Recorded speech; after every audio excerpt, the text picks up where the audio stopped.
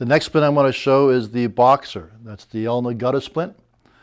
Indication for this would be a 4th or 5th metacarpal fracture. What size do we need? I like to determine it with a 3-inch elastic bandage coming around the 4th and 5th at the PIP joint. Now if your bandage touches all the way around the 4th, 3 inches is fine. If it doesn't touch, you size up to 4-inch. But 3 will be fine for this patient. Okay? The length will be from the end of the 5th, and again, 2 inches distal from the antecubital space. Okay? Getting this measurement. Now I tend again to use elastic bandage. And just don't stretch it. Come to my product, pull up my door, pull it out, and even though you pushed it back in, still measure from the end of the foil. That's where you last cut it. Okay, get my measurement. Okay, push it back into the foil, into the box, bring the door down, fingers out, make sure the red line is gone, reseal.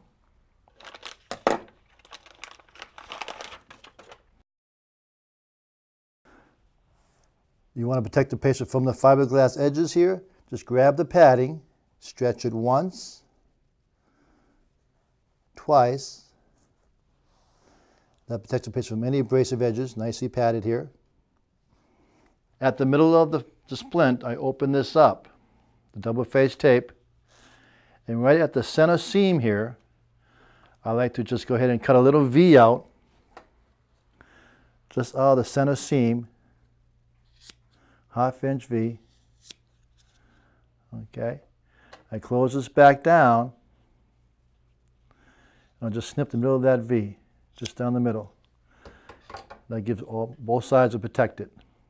Okay, pad any bony prominence, which will be the ulnar styloid, and pad between the fingers.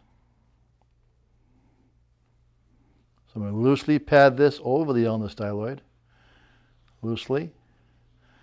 And I come through here once, and then I rip it off. Maybe 3 to 4 layers of padding just over the ulnar styloid. And then I'll take a smaller piece and just pad between the 4th and 5th fingers. That's all the padding I tend to use. Now again, it's physician's preference if they want to use more padding, but this seems to be fine. A little bit of water.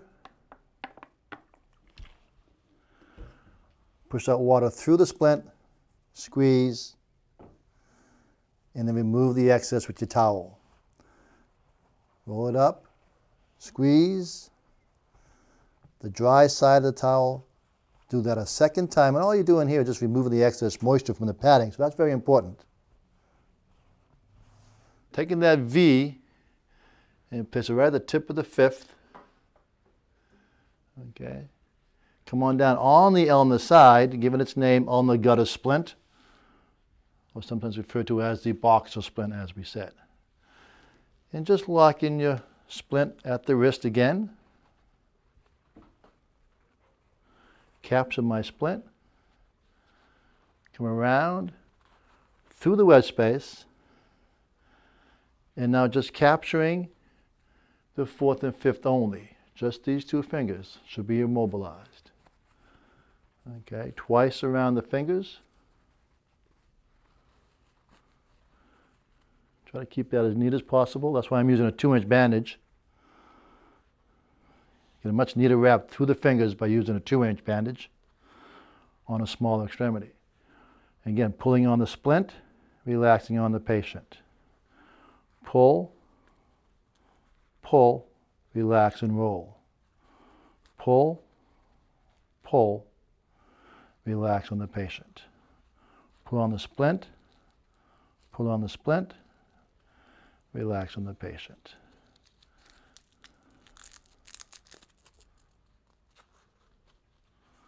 From the center of the splint again, palm your hands only, smooth it out. Now they want to position this patient down to at least 45 degrees of flexion at the MCP joints. Bring them down to at least 45 degrees of flexion. Again, always check with the physician as far as positioning goes. But 45 will be acceptable. at the MCPs, and I could also see the wrist come back to at least 20 degrees of extension. So what you're looking at is the cobra position, 45 to 20, the cobra strike position or intrinsic plus. But 45 would be acceptable.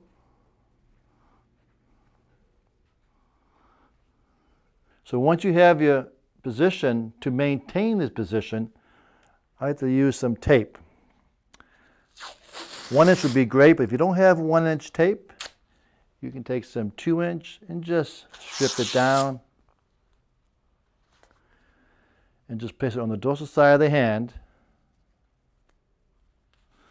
Come over the fifth, bring that patient down to flexion,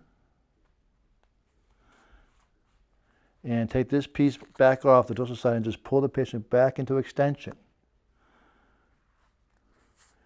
Now just to maintain that, just take a smaller piece and come around circumferentially just to hold that tape there. Now this holds your position for you. So when you leave the patient alone, they're not going to be playing with it going up and down.